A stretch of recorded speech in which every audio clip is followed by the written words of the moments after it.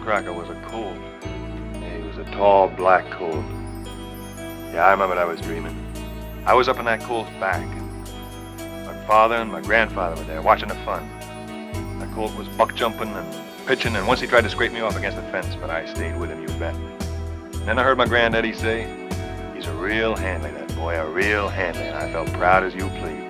The black colt pitched me into a fence on the first buck, and my old man come over and prodded me with his boot and said, maybe that'll teach you not to brag about how good you are on a horse.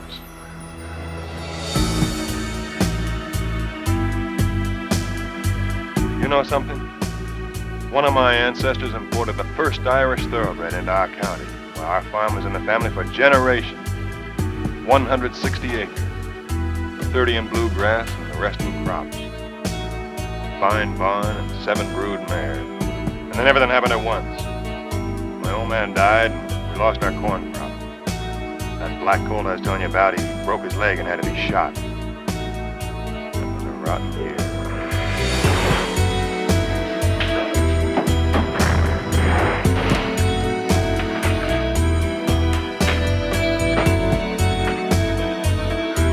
Suppose we had no police force, good or bad. Suppose we had just silent.